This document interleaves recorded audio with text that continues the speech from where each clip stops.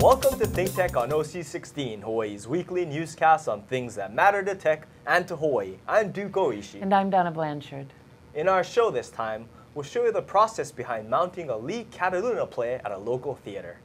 We'll go to Kumu Kahua Theatre on Merchant Street and hear about it from the artists themselves. We got an insider's view of not only the inner machinations of the theater itself, but we also learned about how this work affects everyone involved. We could see how the company at Kumu Kahua Theatre practices theater of place.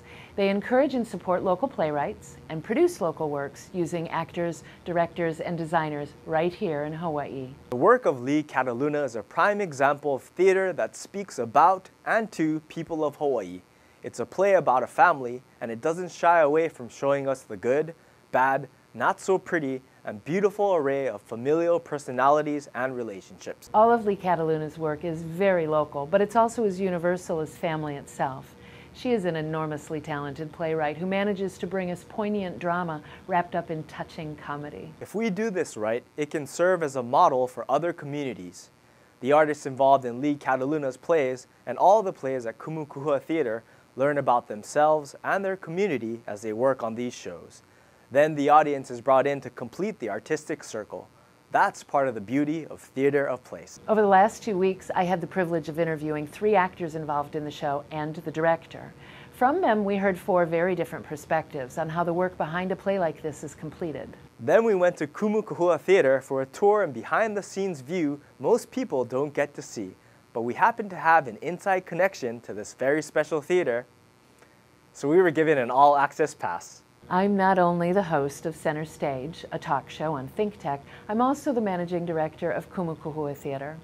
All of us at the theater were really happy to share the process behind our work with ThinkTech. The show, Flowers of Hawaii, was originally produced at Kumu Kahua last November and December. It then traveled to the Maui Arts and Culture Center in February of this year and is now being remounted for Oahu audiences. Let's start off by hearing from Reb Allen and Jason Quinn. These 2 are actors who have been a part of the show from the very beginning. When you first start out, it's like, I want the lead. You know what I mean? Like that's what you want. You know, every actor wants that. I want the lead. You know, and then as you get further, like in what we were talking about earlier, when you start doing it for the love and for the, you know, and where you start seeing what the whole process of storytelling is, you start saying, well, how am I helping this along? You know, and where do I fit in better, or what's the best place I can fit in to tell this story? And then I'll take a look at it and I'll go, okay, I think that I can do this. I think that I can serve this piece. How does my experiences coalesce with the experiences of this character? What have I gone through already that is real to what this person's going through? And if I'm playing a character that's very far from me, very far from my normal everyday how I act and stuff, like we were talking about Closer, like that was so far from me. That, you know, the character is very cowardly, the character is very shrinky and small, and I had to, and he just did some really gutless things that I thought were very gutless and made me sort of feel bad inside. You know, I was just like, and then, but I have to go there and I have to try to make that make sense. When I'm playing a character like that, it's just, I can't wait to stop rationalizing it. You know what I mean? I can't wait to get back into my identity and say, no, that dude is a coward. Or, you know what I mean? Like, I don't like that guy. I don't like that, you know? Yeah. But when I'm in it, I have to constantly rationalize everything he's doing and then why he's doing it so that it's good, it's right, it's just.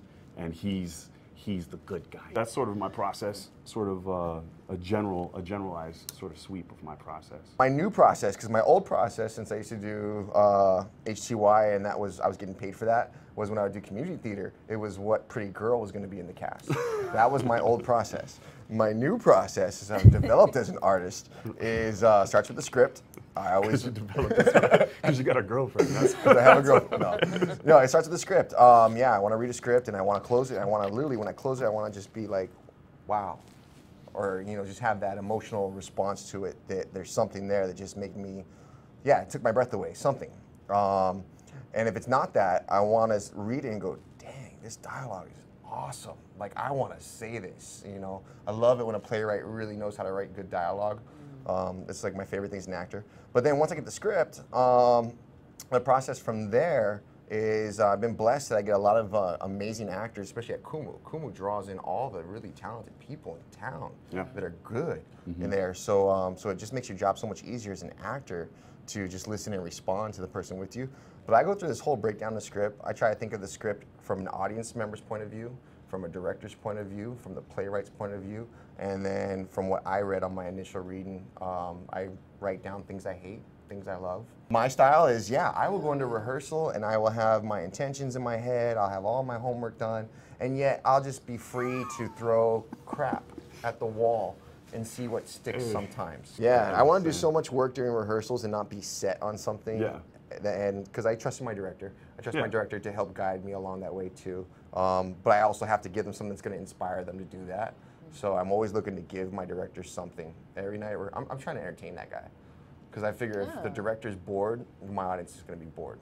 But yeah, because once showtime comes, I want to just I want to have everything let go, and I want to have done all my work so well and so hard and get it so locked in that showtime I can just forget about it. It's there in my subconscious, and I can just listen, respond, and play. These two are obviously good friends and very alike, so it was surprising to learn that their processes of interpreting a character to prepare for a show are very different. Next, Jordan Savusa and Harry Wong came to the ThinkTech studios for a conversation. Jordan replaced another actor who was unable to do the remount, and Harry is not only the director of the show, he's also the artistic director of the theater. And something of a theater legend in Hawaii, his work is really marvelous and consistently pushes boundaries. You came into a cast who, for the most part, not only had this cast done a full run of the production, we did a full run of the production and sold out every seat and did an extra weekend, so they had a really long run together. And then they all went to Maui together for a weekend and did the show there. This is a really wonderfully tight group of people. They are like a family. They are a family in the show. So you have that dynamic to work your way into, and just the camaraderie, and the fact that they have a tight little show that they're doing that you're coming into. How's that process? I came in knowing nothing. I did not see the show. I was away, and I'd never heard of the play. Just knew that it was a Lee Cataluna play, so that was making me excited just to be a part of it. But when I showed up, everyone was super cool. And I just slowly learned how to do the show, the transitions, the scenes, remembering lines. You know, I mean, one of the good things about having a new actor come in is that you get to see a fresh pair of eyes, you know, go into the scene. And I think, like yesterday we had a run through, and I believe for like a lot of the actors, not having an audience there, you know, like affects them, because in there, it almost feels like they're waiting for laughs, or they're waiting for the focus that the audience would give them, because they're used to it. Whereas in the scenes that Jordan was in, they had to come at it fresh again. And so then I think, like tonight, I'm going to talk to the actors, and I'm going to say, hey, you know, like come back to when we first started working on it, you know, like how you guys focused on listening to each other and playing those moments. But all of that was there because Jordan is new to the process. And then really, I hope Will Kahele won't mind that I say this, but when Lee wrote the piece, she tried to not write it in pidgin. And then really the only pidgin that's there is because of the actors' inflections. It's really interesting, I think, even for Lee to hear it done the way that she may have intended it. Oh. And then it also forces the actors that are with him to speak in a different way to each other. Yeah, it probably sort of galvanizes everyone to have it shaken up like that. Yeah. And then Jordan is funny. He did both scenes just completely hilarious. You know, like that. I mean, I was crying the entire time. I knew what I was getting into. A lot of professional actors, who have done the show already, and I have to say my experience has been great. I feel like it's growing. My process as an actor is growing by just being around these very talented people in a very talented theater doing very talented things. It just all feels great. Yeah. I mean, it's hard.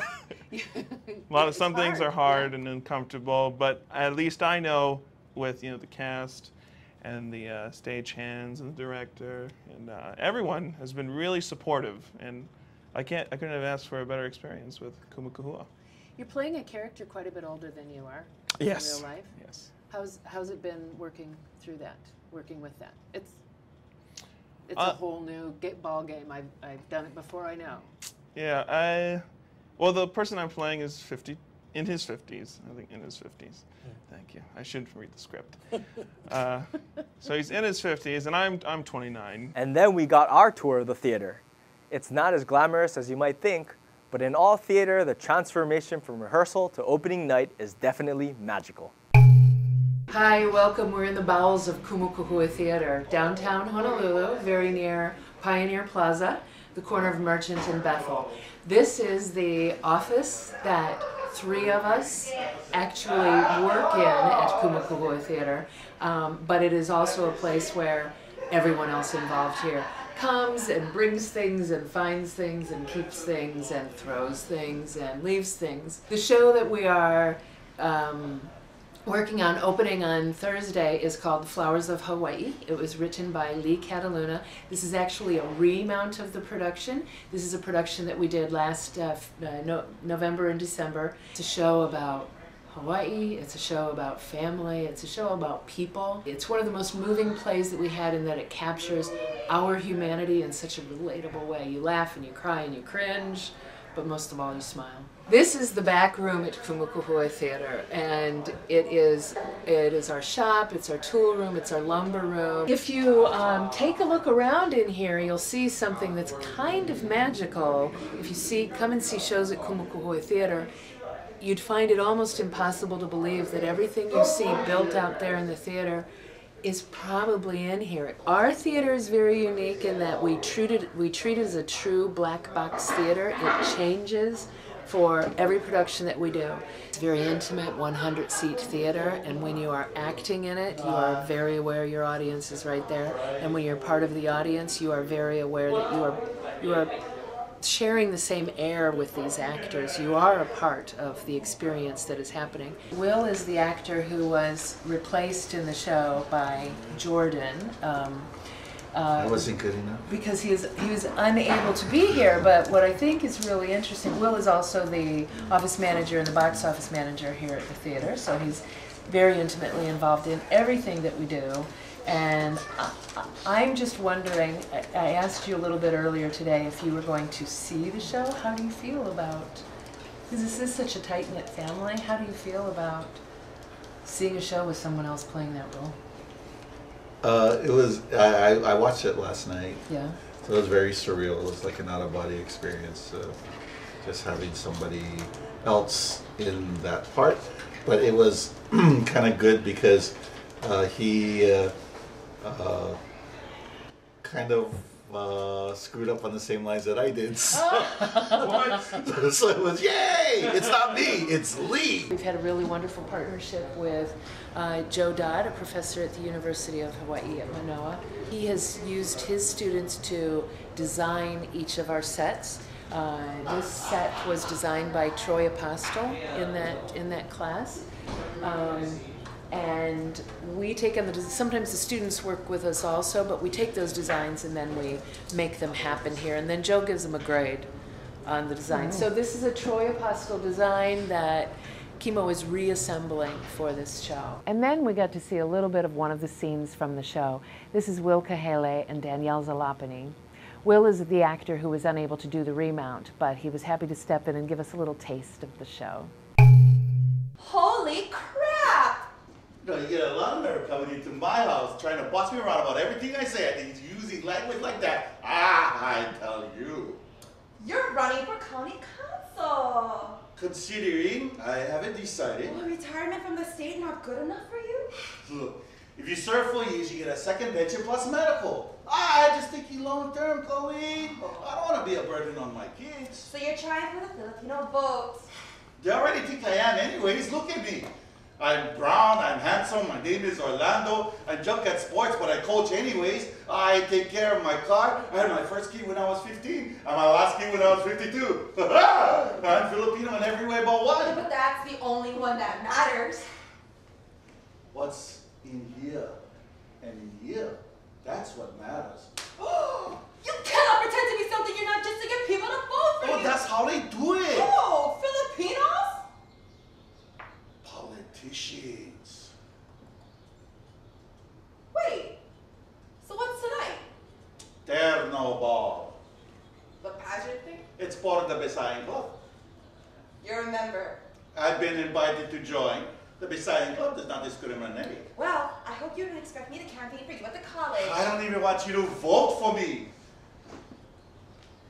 If you was the boss of the world, you'd have everybody that is one race stand over here, and everybody that is another race stand over here. I know, talking, and don't say anything that could be offensive. Just keep to yourself. To me, that's offensive. That's not how Hawaii is. That's not how the world is supposed to be.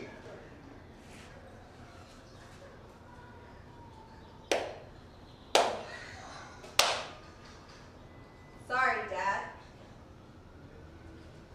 I should have just... Yeah.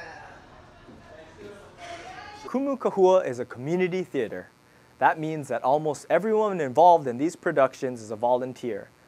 Though it's the only theater strictly devoted to theater of place, there are lots more community theaters on the island. That's true, Duke. We are really lucky. You could see at least one new show almost every weekend of the year right here in Honolulu. And remember, every one of those shows has a playwright, director, designers, technicians, and actors, all with their own motivations and processes driving their work. There's a rich tapestry of entertainment, enlightenment, community, and humanity, and an industry of great work and rich careers waiting for us behind the curtain. A good way to learn about upcoming shows, auditions, volunteer opportunities, and all sorts of local theater news is to visit the website hittingthestage.com. It's an independent website devoted to reporting and reviewing theater in Honolulu. So, whether you knew it or not, there are great plays and great evenings out to the theater available in Honolulu. More than that, there are great opportunities for anyone interested in the roar of the grease paint and the smell of the crowd to participate in local theater, either on the stage or backstage. Either one is a totally creative and fun experience with huge personal and poetic benefits. Do you have a penchant for play production? Do you have a wish to reveal and express yourself on the stage? Go to a play today. Find yourself at Kumu Kahua Theatre and see what we mean.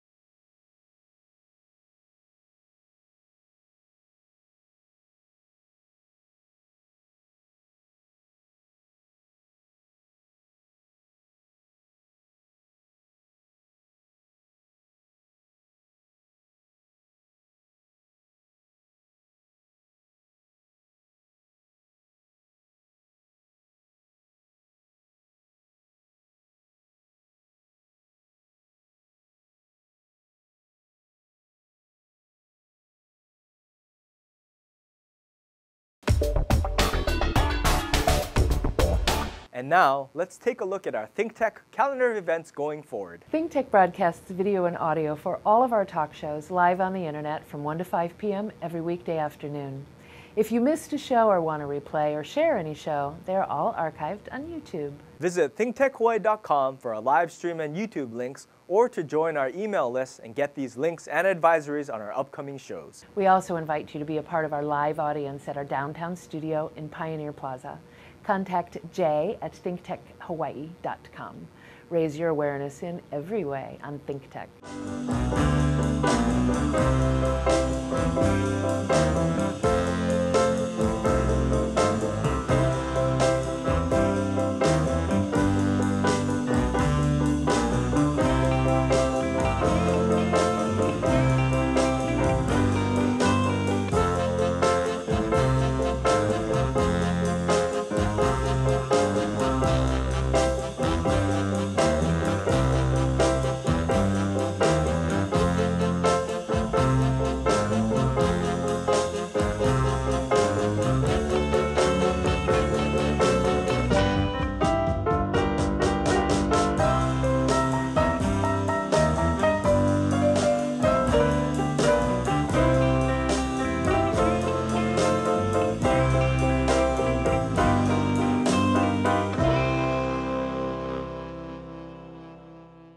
On Thursday, August 7th, ThinkTech will present a luncheon program featuring remarks by our new UH president, David Lassner, on his vision for the university. This program will be at the Laniakea YWCA. You can sign up to attend at thinktechhawaii.com. And now, here's this week's ThinkTech commentary. I'm Jay Fidel with a commentary on the danger of amnesia. We need to remember, because as George Santayana said, those who fail to learn from history are doomed to repeat it. The benefit of modern civilization and all our miraculous technology is that it theoretically helps us remember and thus avoid reliving the past. But we seem to forget everything. We are quickly forgetting the lessons not only of World War II, but also those of Korea, Vietnam, and for that matter, Gulf I and Gulf II. Young people have no idea. Older people also forget, or they accept misinformation even when they should know better. That's probably worse than forgetting. Not only don't we know the truth, but we choose to remember only the falsehood. While we forget the atrocities of before, the world is turning cruel again. There is so much violence, even our outrage is forgotten. We used to say, never again, in an oath not to let these atrocities repeat. But if we have forgotten what we are not supposed to have ever again, that oath is meaningless. The likelihood is that we will have it again, whatever it is, even if it was really bad. In short, we haven't learned. It's like the winds of war. Great winds sweep over the world, pointing toward huge irresponsibility and ultimately conflagration. Kindness and caring, respect and tolerance are lost. Everyone for himself, where inhumanity is more in fashion. Use human shields, blow yourself up, and take with you as many others as you can. Terrorism. Torture, maim, and destroy your own people. Deny them any possibility of a normal life or education. The ends justify the means. It's the clash and the decompensation of our world while we watch it from the sidelines. Through amnesia, the best of times become the worst of times. In fact, however, there are no sidelines. Who will lead us to higher ground? The schools don't teach these things. The parents have forgotten. The reaches of our memory seem shorter. We are not only forgetful, we are tired of remembering. We don't want to hear about the bad old days again. We rely on thoughtless rationalization to be freed from the lessons of the past. Victory at sea is over. It was 70 years ago. No one thinks about it anymore. The Nazis are frozen stereotypes in old war movies, anti-heroes who have somehow lost their evil. Now the skinheads are back, and the synagogues are being attacked in Europe and even in this country. We have forgotten, and we are no longer afraid of repetition. Rather, we seem desperately afraid of doing something to head off the repetition. The world needs to remember the fear of yesteryear to avoid what caused it in the first place. We see so many examples of inhumanity these days, but we do so little to quell it. We let it go, like Chamberlain did. Remember him? The Jews remember. They remember the war and the Nazis and the methodical genocide. They remember being the object of unbelievable multi-generational hatred. Then, and in the Middle East now, where people they hardly know have sworn to destroy them, to kill them every one, to push them into the sea, to make them disappear from the earth. Yes, even now, even today. No, they cannot afford to forget. Forgetting is the greatest risk of all. They must defend themselves. They must preserve their lives, families, homes, their society. They must survive. They must say, never again. It's as simple as that. But actually, this is not limited to the Jews. We must all remember so we don't have to relive an outrageous past. There's nothing in the human spirit, collectively or individually, that guarantees civil society or moral progress. We could fall back into the pit of hell, the state of nature, anytime. We, all of us who know this truth, need to work hard to avoid repetition of deception or evil. These are scary times, increasingly polarized, where the common good does get lost and no one seems to come to its aid. It's not about social justice or dissent or activist causes. It's about personal decency and moral courage, kindness, tolerance, every day. It's time for a fair appraisal of how long it's been since the Holocaust and how much we have forgotten and how dangerous it is to be without a moral compass. All this seems even more important these days when the shadow of overpopulation and undersupply undermines our future and confuses our perception, when shortages in food and water and the prospect of great biblical floods and climate changes threatens our quality of life, our peace, and our community, and also our species. We can and should expect these forerunners of apocalypse. It would be bad enough were we fresh out of the war, when we could remember the lessons of hardship, but it will be much worse in a world that has forgotten. Do you remember? Have you learned? Or are you just another victim of amnesia? Silence is not an option. I'm Jay Fidel with this ThinkTech commentary. We'll be right back to wrap up this week's edition of ThinkTech.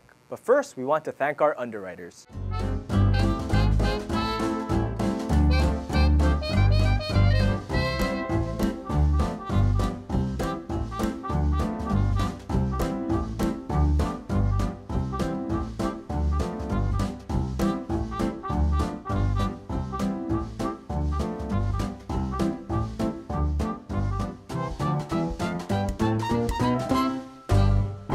Okay, Donna, that wraps up this week's edition of ThinkTech.